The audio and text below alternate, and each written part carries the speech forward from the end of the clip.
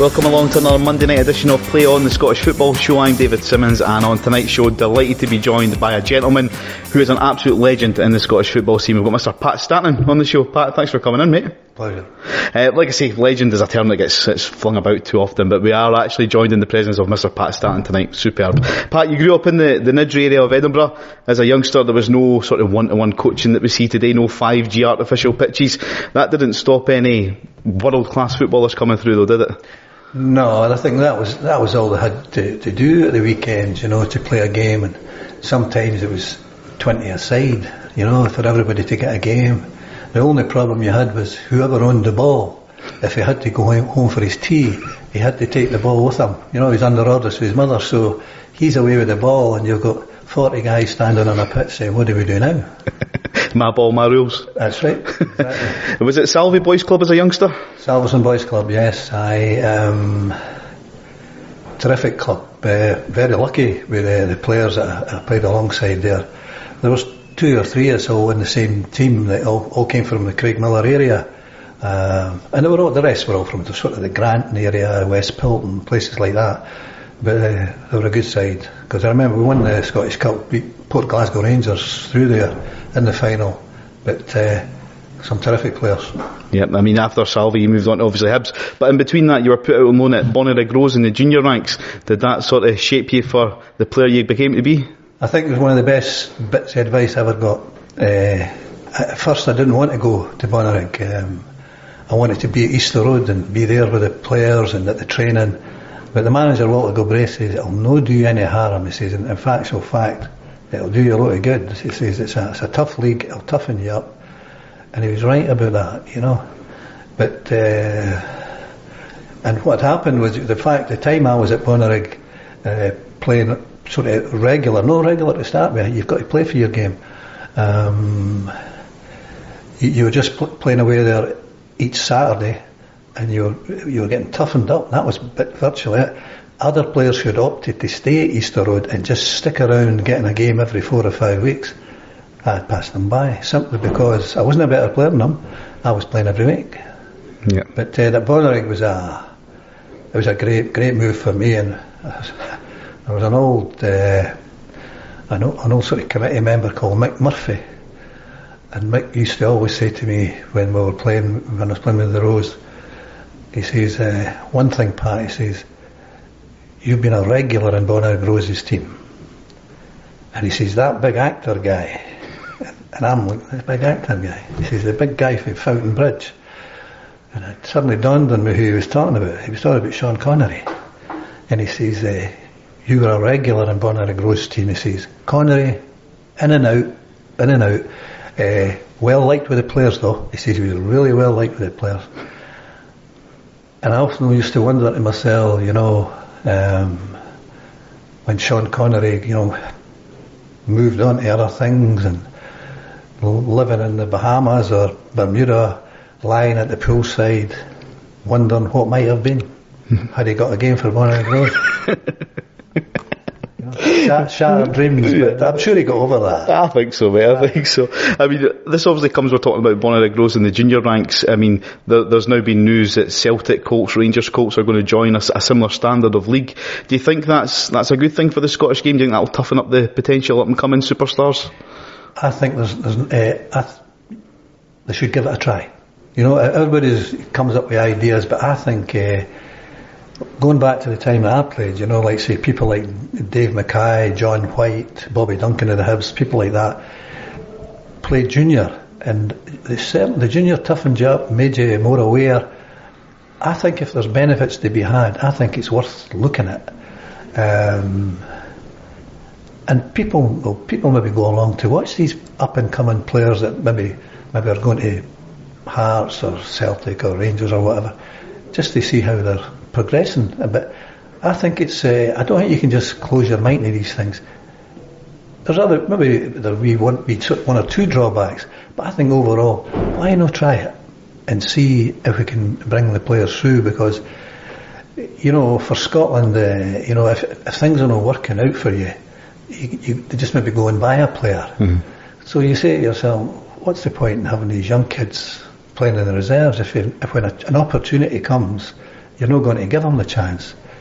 But if you've got one of these lads out playing for Newton Grange Star or somewhere like that, who's almost ready, to be given a chance, like I say, give it a shot. Mm-hmm. Now, back to, obviously, you're a famous Hibs player. Was there a rumour that you could have signed for Hearts at that age as well? Was it your mum's bus fare, am I right in saying? Oh, that's right. When played at Arliston for Bonnyrigg one day, yep. And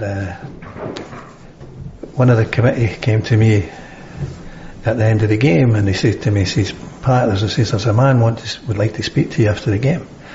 So I got myself ready quickly, and I went out to see who this man was. And I said to the committee man, where is this guy? And he says, that's him over there. And it was Tommy Walker with the Hearts, who had been the Hearts manager. I don't know if he was still at the time, but anyway, a man revered at Tynecastle. And he asked me if I'd like to go and sign for the Hearts, So I went home that night, and my dad's sitting there, Hibs fanatic like all my brothers, and we're talking about the game, and I'm saying to myself, how am I going to break the news to him? I've got Hearts wanting me to sign. So I said, Dad, a guy spoke to me after the game, and he says, who was that? I said, Tommy Walker of the Hearts. And he went, Tommy Walker of the Hearts? What did you sign for the Hearts? I said, but Hibs are taking their time making their mind up about me. He says, fair enough. He says, right enough. He says, they're at least asking you.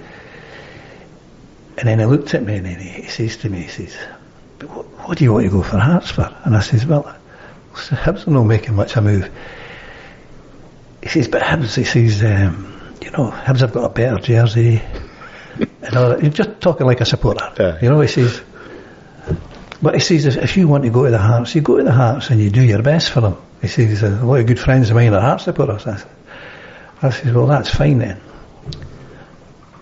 I've got 5 brothers, and my mother had been in the kitchen, and my mother come through from the kitchen, and she says, I've been listening to the two of you talking there about this thing, about Tommy Walker. And I said, my dad says, aye. She says, well, something that you've not mentioned that's really important. And my dad looked at her, and he says, what's that important? He's got to consider it. She says, well, like I say, Monday morning getting your bus fares for your mother to go to their work, my brothers. She says, it's cheaper on a bus to Easter Road, Finidry, than it is Finidry to Tynecastle. And my dad looked, well, there's common sense there. He says, it's much further to Tynecastle, it'll cost you more on a bus fare. And he says, you've got to consider that, the Hibs offer. I think I signed for the Hibs on the strength of the fact it didn't cost as much in bus fares to go to Tynecastle. That was true, that was the way they were, but had I gone to Tynecastle, my dad would have went along to watch me play. Mm-hmm. Do you think that interest from Hearts maybe forced Hibs' hand in making a move for you? Yes, definitely. They were taking their time, and the fact that, like at that time, I'd moved on. I'd had a season with Bonnyrigg under my belt, so I wasn't quite the player who played with Salveson as a juvenile. And that season had toughened me up, and the gap if you had stayed juvenile or played lower down a bit, the gap between that and senior football was quite big. It's a big gap. But the fact I spent a season playing it with Bonnyrigg against some real tough teams, that gap, I bridged that gap a wee bit. It toughened me up. It made me move things quicker. And like I say, I think that was what a benefit that was to me. Yeah, I mean, you made your debut for Hibs against Motherwell in October 1963, just turning 19-year-old. Do you recall much from that first match? I think you maybe scored. I scored, aye. It was a raging shot for about 3 yards.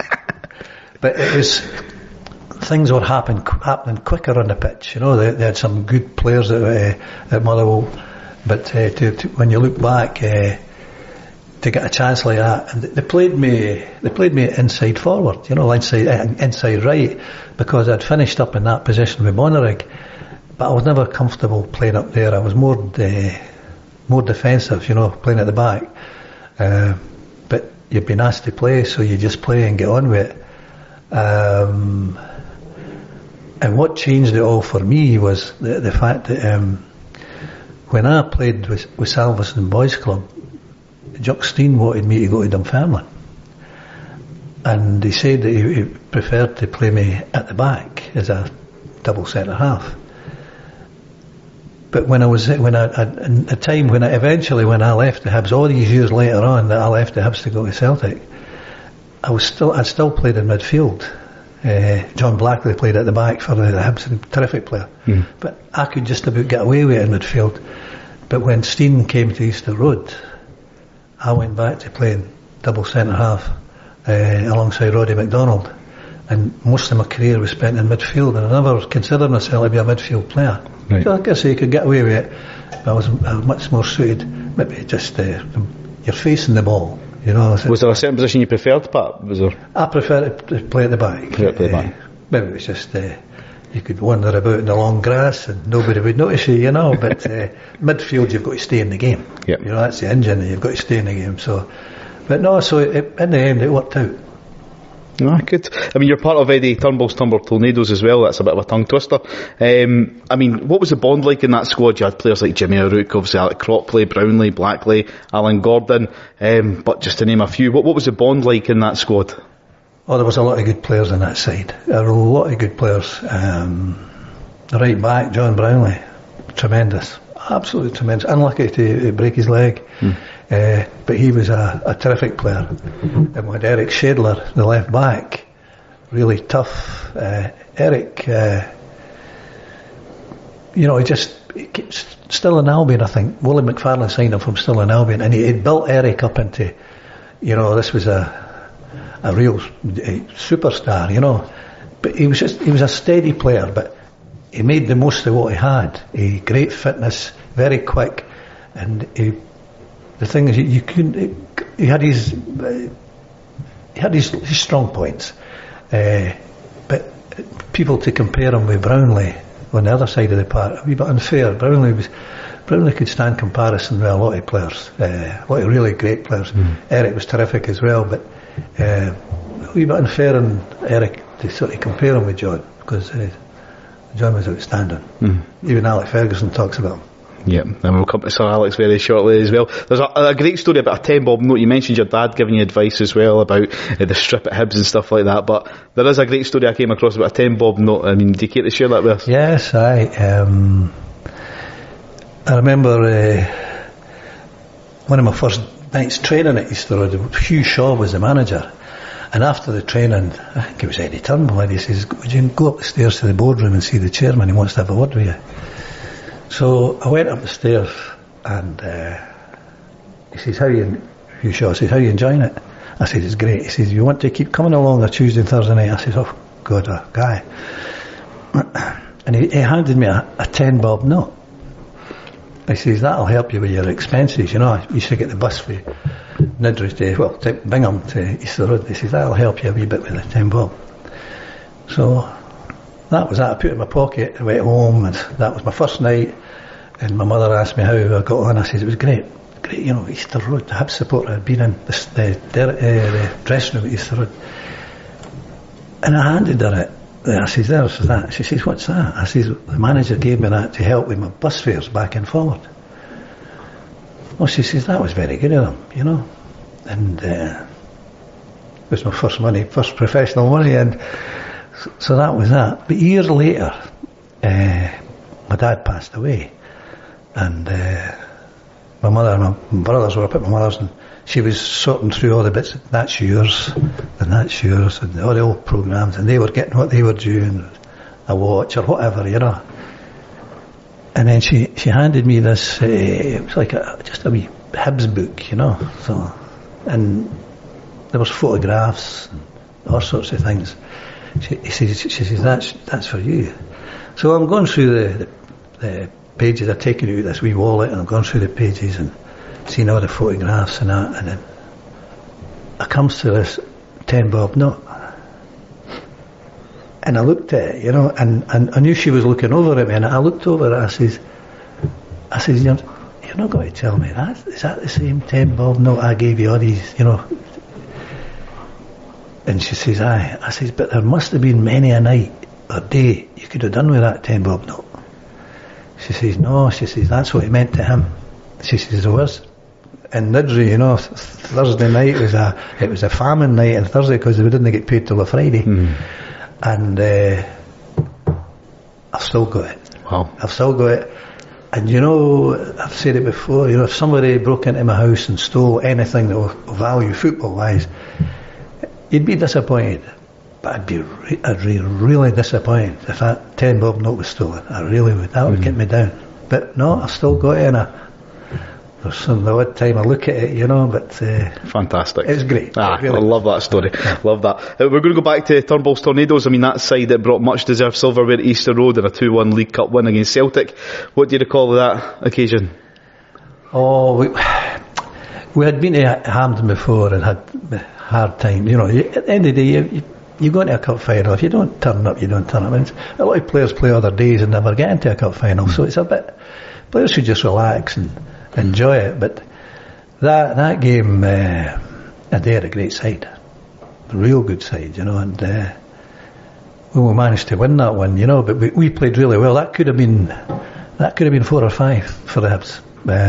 But we played really well. 2 up. We had a couple of minutes to go, and I think Kenny scored for them, and there was a long couple of minutes to the full time. But the thing with this, I was speaking to Jimmy O'Rourke before the game. I says, you know, we had disappointed the Hibs support over the years, you know, going to Hampden and not really doing ourselves justice. And I remember going through in the bus with Jimmy, and I says, you know, Jimmy, I says, see if we're ahead and the final whistle goes. In those days, if you went for the cup to get the cup presented to you in the stand, you weren't allowed back on the park again with it, because I think there's been trouble in the past. Right. You know, guys, you know, the team running around, the victors running around the park, a lap of honour sort of thing, yeah, and a wee bit bother. Right. And I says to Jimmy, I says, you know, if we're ahead when the final whistle goes, we'll go over to the supporters before we go and get the cup. And he says, that's a good idea. And when the final whistle went, I looked over at him. Now, Jimmy and I had played in the same school team. And we went over to the supporters, and we got a real kick out of that, because it had been raining that day, and we had let these people down so much.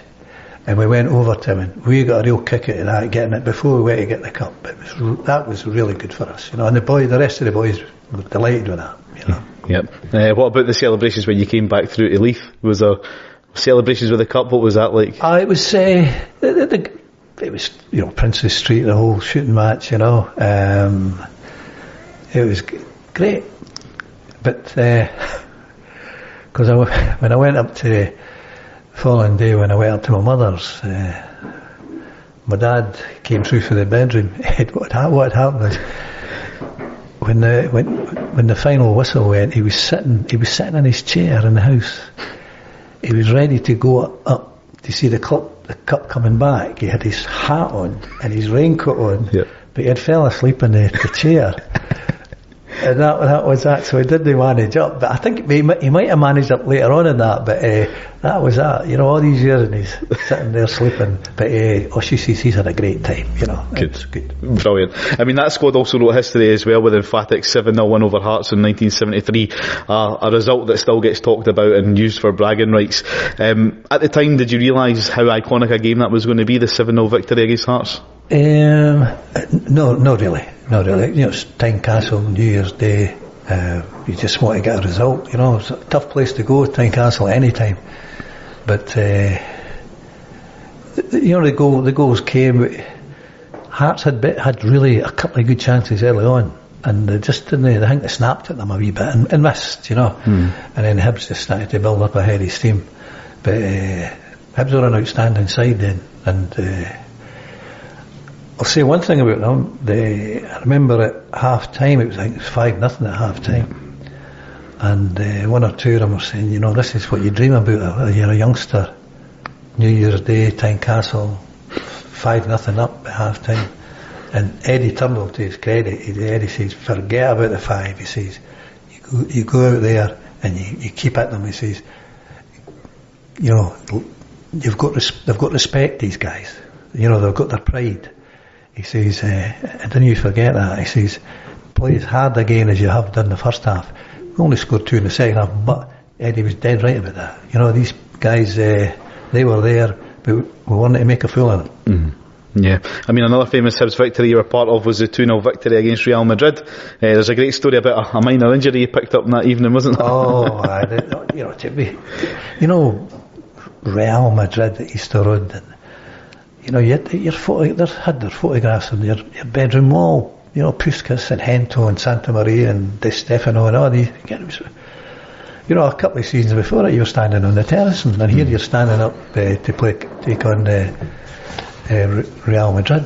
But yeah, I can remember the game. I've still got the mark to show you. I went for a tackle with Puskas, fabulous player. There was no need for him to do what he did, but I went in for the tackle. I was only 18 at the time, and he went over the ball. To go over the ball, you've got to come in just later, let the guy commit himself, and then catch him later. And he caught me in the ankle, and at the end of the game, you know, you're taking your sock off, and there's a big red patch on your sock. And I remember the trainer, Tommy McNiven, saying, you know, I said, that was Puskas that did that, Tom. You know, imagine that. And he went away through to the treatment room to get the bandages and the plaster.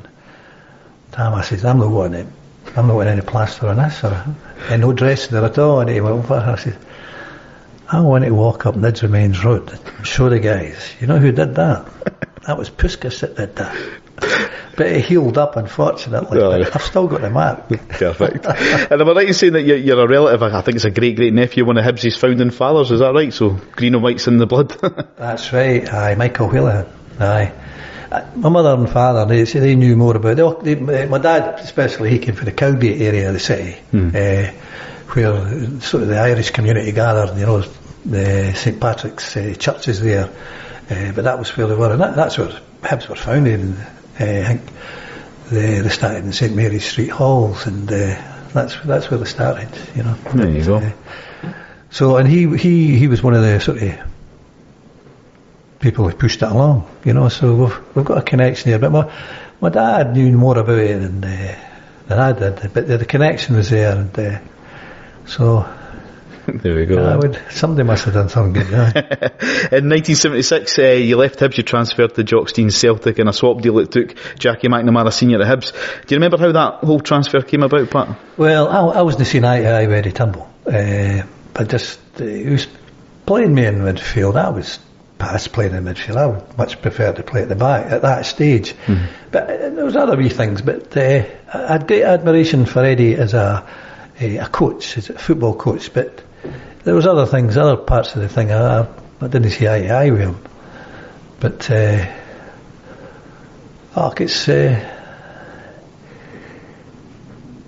it was okay. You know, there was times I could maybe see him far enough at times, but you just got to get on with it and keep playing. No, that's it. I mean, Jockstein obviously rated you. You mentioned earlier that he tried to sign you for Dunfermline when you were at Salvi. What was he like as a gaffer? What sort of manager was Jockstein? Ruthless. You know, I don't think he ever asked you to do anything you couldn't do. You know, I think he knew your strengths, and he left it up to you. You know, but there was times if you maybe didn't do it, you know, play it as well as you could play it. You know, everybody has off days, but you're sort of terrified of going back up the tunnel to the dressing room. You know, and he's sitting waiting on you. But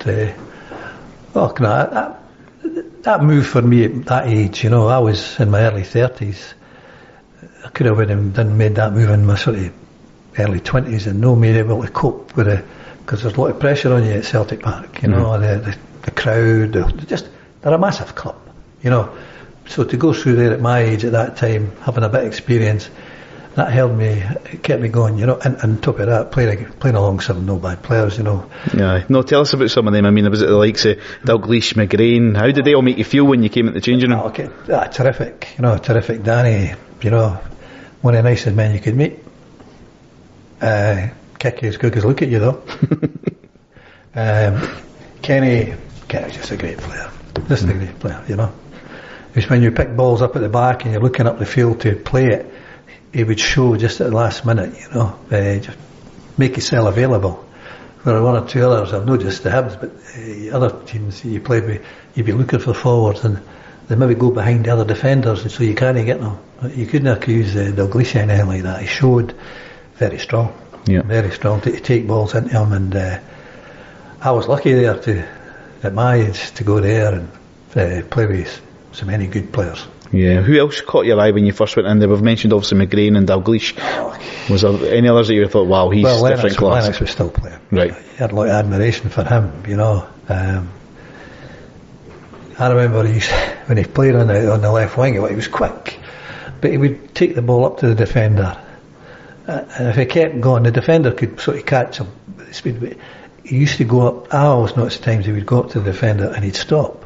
So that means the defender stops, and just as the defender stops, he's away again, and he's catching the guy on his back heels. Yeah.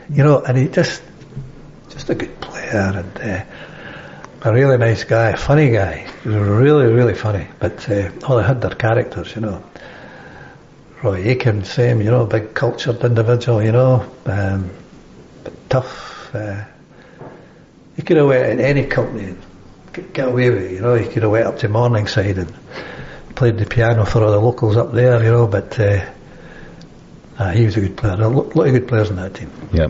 I mean, do you remember the first time that you made the return back to Easter Road after signing for Celtic? Oh, yes. I felt a lot of pressure. I really did. I didn't want to get beat. Mm-hmm. I didn't want to get beat. And I think we drew that night. I could be wrong. I could be wrong about that one. But the first game back, and then the other one to go back to play to win the league. Mm-hmm. To think that all your years spent at Easter Road as a player, to be sitting in the opposition dressing room picking up a league medal, it was pretty good. I'll tell you, it was pretty good. And the fans were good to me. If I was being honest about it, one or two of the directors weren't that keen, but then I wasn't keen on them either. It's fair enough. It's because when I left, all the time I was spent at Easter Road. When I left to go to Celtic, which is a great move for a player of my age to go there, there was one or two, I would say more than one or two, never even phoned me up and wished me all the best. And there was guys that were there 5 minutes, and they were this, that, and the next thing. And you say to yourself, that's it, all these years, and that's how you behave, I told my dad, I had my dad, he was really annoyed, but it didn't surprise me about some of them, Yeah. I felt it just, they were honest about what they just didn't, but, and you got other people, like say, when we won the cup as well, Jimmy O'Rourke phoned me up, so I'd won the league, the cup and the league cup, So anyway, and he says to me, he phoned me up this night, and he came on the phone, and he says, I said, what is it you're after? And he went, you've won the 3 of them, good, and put the phone down.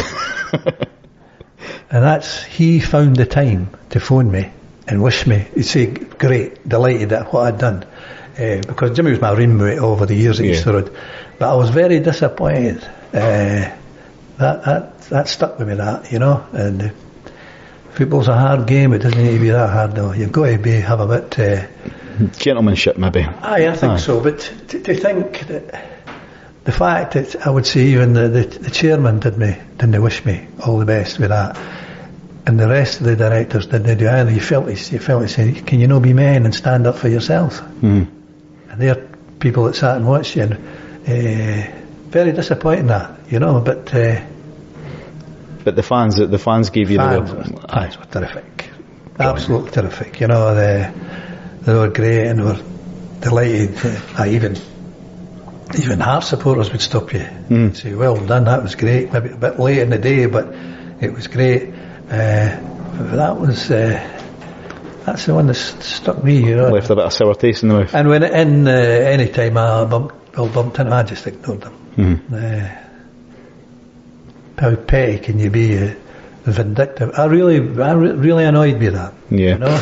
I mean, your time... It's a tough game, but it doesn't need to be that tough. No, exactly. I mean, I think that's the same in any sort of line of work, like you say, not just a football club. You've got to have that gentlemanship, thanks for your time, all the best in the future sort of thing, isn't it?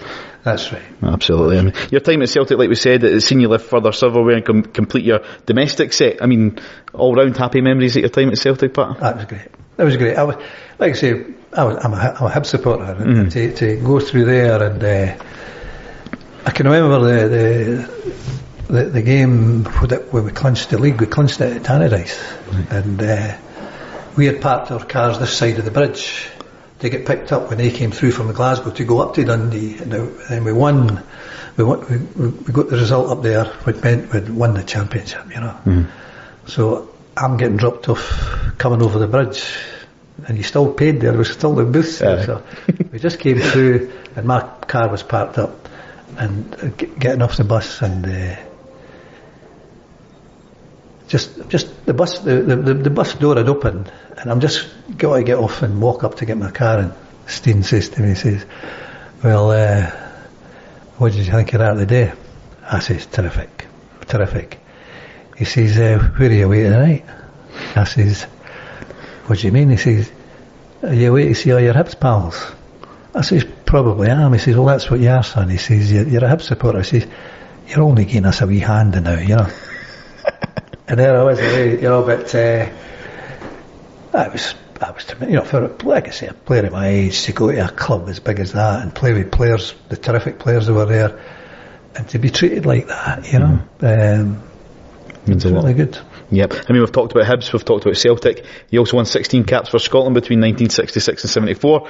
Were you captain the side 3 times as well? That must have been a huge honour to represent the country, never mind captain them as well. Oh, mate. Yeah, I think your first cap, you know, the minute you get your first cap, when you know, and you look back to when you were playing football and playing in a public park with your pals on a Sunday morning, and you think these magnify that the whole place, everybody played football, and on that particular day you get picked for your country, and then later, you know, to get picked as captain as well, you know, it's no bad, that it really is, to think of all the people that play football, and for one reason I maybe just didn't go any much further in it, but still enjoy the game, and then it goes junior and senior, the whole, then international. It's pretty good, that. It really was. No, like you say, I mean, you're one of the 1 to 11 best players in the country at that time, and captain.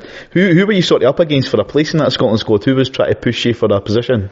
Oh, the people, when I was playing there, you had people like, they had me playing in the midfield, like I say, I was preferred at the back, but you're playing Bobby Murdoch, Billy Bremner, John Gregg, George Graham. Wow. You know, all these, so you were in good company, you know, but and I got on well with them, you know. I remember when we used to go to Largs, I used to play golf with Billy Bremner, and Billy was a dominant character, you know, in a group he was a dominant, so and I used to go golfing with him simply because we used to bring up the rear, simply because we weren't very good at the game. But out in the golf course, well, it was terrific, absolutely terrific to listen to, talk to. Really good lad, but like I say, he was in a group. He was sort of came to the surface, and he was a great player. He really was. Absolutely. You know. What did you enjoy more? There was one you had. Did you enjoy going away in international duty, or did you prefer staying home with the club? Or going away with the international, it's just, like I say, you get asked to go. It's just terrific, you know. When you first get it, you know, and you know, you might go in the squad the first wee while, and you maybe not get a game, but then you eventually get a game. But you just go out and try your best, and you find too that a lot of them are a big help to you. You know, the players, you know, just relax and enjoy it. You know. Mm-hmm. Yeah, I mean, it was a knee injury that forced you to call time on your playing career. What was that time like in your life, Pat, when you knew it was time to call it a day on the playing side? Yeah, it was just. Pre-season game against Dundee United at Celtic Park. I think we had been in Australia on tour. That was a great trip as well. But I just felt there was a ball got played past me, and I just felt, as I turned, I felt my knee it's hard to describe, just a wee bit stiffness. And I tried to carry on, I couldn't carry on, and I came off. I waited to try the second half, but it wasn't going to work. And it was a cartilage, but when I was in the hospital, I caught hepatitis, Right. So I wasn't in and out, I was getting on a bit as well. It was just wear and tear. So that was that. But I had no complaints, when you look back. I was very lucky playing with the teams I did. The players I played alongside, and then you remember other players early on in their careers who picked up injuries and didn't quite get over it. And so you say to yourself, I've been lucky. So. Yeah. I mean, after your playing career, you moved into management, and one of your first gigs was to be assistant to Sir Alex Ferguson at Aberdeen. How did you find the transition from playing the game to sort of in the dugout coaching now? I think at times you have to bite your lip a bit, If they were about to do something silly, you used to say to yourself, how do they not see that? And it's just experience, some players will see it right away, and other players maybe it takes them a wee bit longer to see it. You just make them aware of it what you've got to watch, I think, too, as well. And I think Alec was good at that. I'd never tell them what it was like when you played, didn't harp about in the past or bring up players that you played with, that just, players get a wee bit annoyed at that. But I had a great time up there, and still speak to him. What was he like as a person back then? Did you know he was destined for the top back then? He was, I would have said that he got to the right club, and I think he in Man United, I think he knew which club would be the right one for him. But he's he had a good sense of humour, maybe people didn't realise that. He had a terrific sense of humour. He was a well-read person as well. He read books and that, I think he was quite friendly with Jimmy Reid, the Upper Clyde shipbuilders, the strike. But he was terrific memory. Quite an amazing thing. I remember somebody, when I was at Pittodrie, they'd been talking about something, and somebody brought up a subject. They mentioned somebody, and right away he had it, and it was like that all the time, just amazing memory. But away from the football, good company. I used to go off with him sometimes. I got on well with him, but you mentioned his sense of humour. I mean, I come across a story about Bulgarian coat hangers. Is there any truth in that? Still about, we're over there, dear, he was sort of packing his bag, and he went into the cupboard, and he's bringing out these coat hangers, and he's putting them in the bag, and I says to him, what are you doing? And I thought, but you can buy them in Aberdeen, you can buy them in Union Street, you didn't have to buy them for here, but no, he was just, that was him, but dead serious, but like I say, it surprised maybe some people that good company, good laugh, but then, when business takes over, he goes back to what it is, but and I felt as well with him, he was loyal to his players. Right. And I think the players knew that as well. Maybe they didn't understand it, but he was. I would say that about him. Loyal. He was loyal.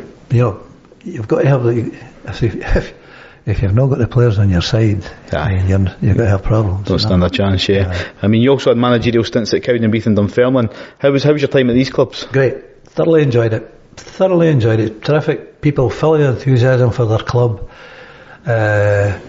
Really good, great, Somebody told me, I don't know if this is true, was it yourself that found Norrie McCarthy? Yes, Norrie McCarthy. You remember the first time you seen him play? Yes, he was playing for a whiskey company. It was Leith Docks. Right. It was a whiskey place that he worked in, and Norrie was funny. He was a mate, a guy that lived next door to me in Nidri, a guy called Martin Murphy, big Hib supporter, and he says, there's a chap works beside me in the Whiskey Bond, you know, in Leith. He says, terrific player. And I says, but what age is he? Which is really, really wrong. He says he's about 18. And I thought, well, if he's no showing by 18, you know, that's wrong to me, because, you know, some players come up late. He says, he says, you fancy having a look at him? And Martin was a friend of mine, so I didn't know why. Saying, no, I'm not interested. I said, I will go. And we went up to these public pitches up behind Nidri, and the team, and the level wasn't too bad, but he looked a good player, you know. You're saying to yourself, I wonder here. And signed him for Crowden Base, and he was really good, you know, really good. But then one night I got a phone call from Dunfermline, and they were asking me about him, you know. And I says, he's a good player, you know. And no, I'd gone to Dunfermline. That was the thing. Right. I'd gone to Dunfermline, and then I got a phone call about a player that they were interested in. And I said to them, he says, we've not got any money. I says, I know that. He says, would you be interested in Norrie McCarthy? I couldn't believe my ears. And I went, I'll need to think about this, you know, can I phone you back? Playing hardball. And I put the phone down, and we had Big George Stewart was with me, and George says to me, what was that? I says, they're interested in Norrie McCarthy. And George says, what did you say? I says, I'll need to think about it, you know. So I went back to him, I says, okay. I says, not too sure about this one. I says, but okay. We'll send the laddie over to you, and you send Norrie to us, and we'll get the papers all done. And that's how it was done. Great player they've got a stand name after Norrie. Mm-hmm. But you know, working in a Whiskey Bond in Leith, and then getting a chance like that, but he took the chance, you know. Yep. Aye. You mentioned that off air. It's about being in the sort of right place at the right time and taking your chance, isn't it? It is. You get opportunities, and the last thing you say is, well, you know, you've got to leave it open. You know, don't burn your boats and say, no, I'm looking for something different. I know what to go up a bit. Mm-hmm. You know, you've got to start somewhere. But he was an amazing signing, you know. But unfortunately passed away early. That was tragic, wasn't it? Aye. But the one thing about Norrie, if you were having words with Norrie after a game where he maybe didn't play all that well, and he was built, you know, tremendous physique, and he just used to smile at you. Did that annoy you more, or did it? It wasn't so much annoyance. When I look back, it was a narrow escape. Right. He just smiled at you, but he knew that he was taking it on board, you know, and you didn't need to tell him too much what he did. You know, he'd been handed an opportunity and he took it, mm-hmm. You know. It was Norrie McCarthy. And we should have, I don't think anybody paid wee Martin Murphy anything as a finder's fee, you know. But Martin, every time I saw Martin in the later years, he says, I pulled that one out of the hat for you, didn't I? You know, superb. I mean, you returned to Easter Road as well this time as manager. Was there a bit of sense of pride in returning back to your home club? Yeah, I felt at the time, you know, the way things were there, I got the feeling, no, this is no, I don't think this is for me. But being a Hib supporter, the whole thing, you feel if you didn't take it, you wouldn't get asked again, you know. So I took it, but I must say I enjoyed it. I was lucky when I went there. You had McNamara and Callaghan and all these guys, you know, Eric Shadler, you know. The nucleus had a really good side, and they played well, you know, 100%. But But lucky to have these players, you'd have struggled with the likes of the McNamaras and the Calligans and all these people. And then we got Willie Irvin, that's from Motherwell, I think. We got Willie, could score the goals, but yeah, it was hard, it was difficult because you couldn't, if you looked at a player, there was nothing you could do about it. You couldn't sign them, and people would come along and maybe sign your player. But looking back, I enjoyed that. But like I say, deep down you were saying to yourself, it's not always a clever idea to retrace your steps, but you do it anyway. You know, you've got that loyalty to the club. When the call comes, you take it, don't you? That's right. And like I say, it might never come again. But and then it got to a stage where you say, I've had enough. Call it a day. Aye. We've obviously discussed your playing career at Hibs, it's in Scotland, at Celtic as well.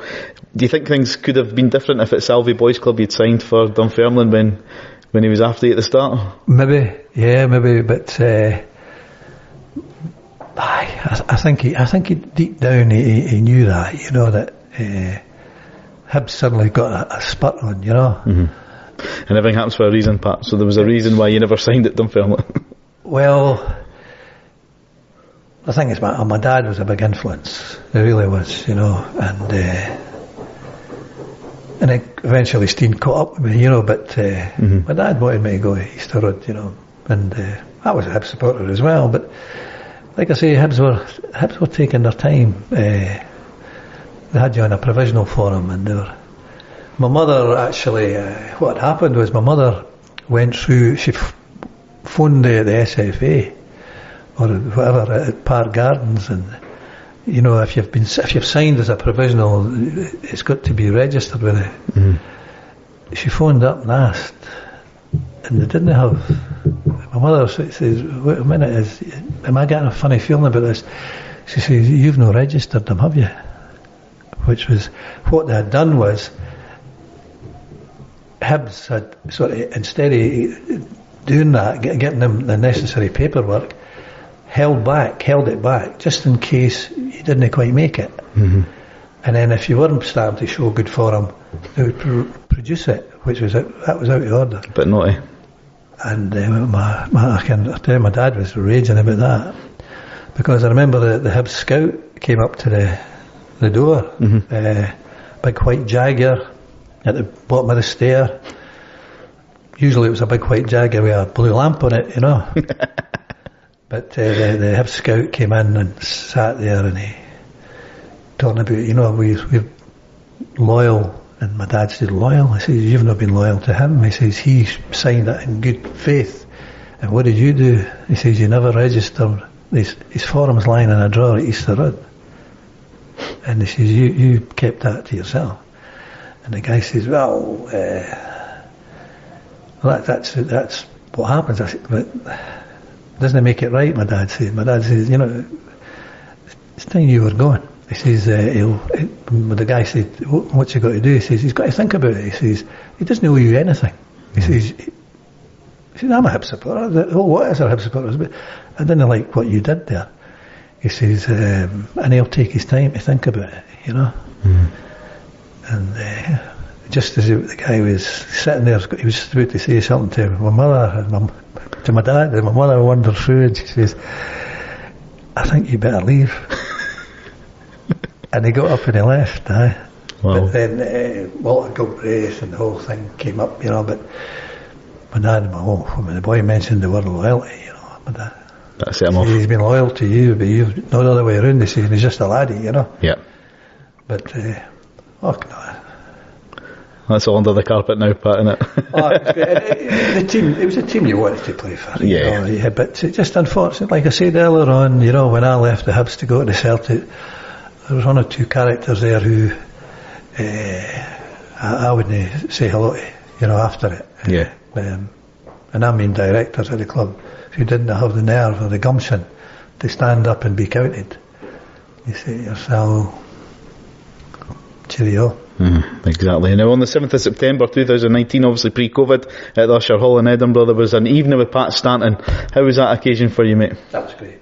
That was terrific, you know. It's the Usher Hall, you know, and all these people turning up, and just the whole night, you know. You know, Willie McEwen and Paul Kane and others put on it. It was a great show. It really was. It's tremendous. When they first spoke about it, I thought, where did you get hold of that? You know, in Usher Hall, but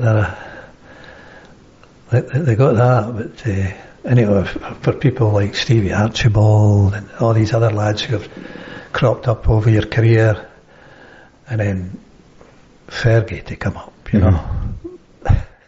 You know, it was great, you know. Like Alec and I go back a long time, because we used to go to the coaching courses at Largs way back when Roy Small had the coaching things down there at Largs. Alec and I would go for a couple of pints and into Largs, and ever since then got on well with him. Times I played against him, I could have seen him far enough, you know. But he was a good player. He was a good player as well. And then he disappeared down in England. I don't know what he did down there, but that was. Did you ever keep in touch with him during that time? I still speak to him, you know.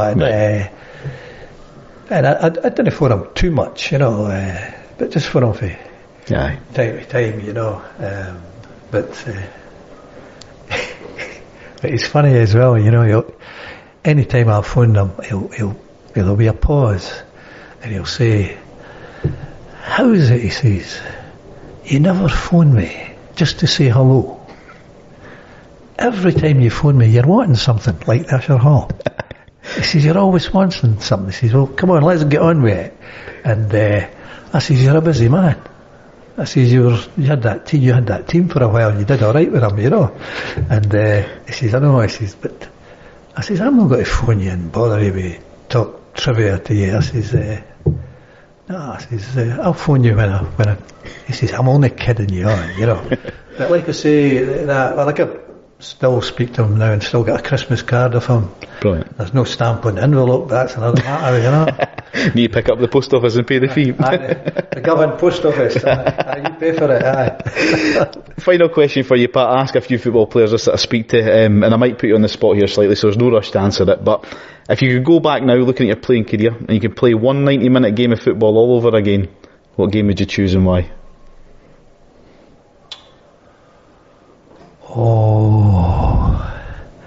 I think the night that we played Napoli at Easter Road, and Dino Zoff was in goals for Naples, and we beat them 5-0. I felt that night Hibs could have played anybody. I don't know what Dino's thoughts on it are, but that was a great, and it was a big crowd, and it just fell into place. You know, we had played well over there. We played really well. When the game got started, we didn't score right away.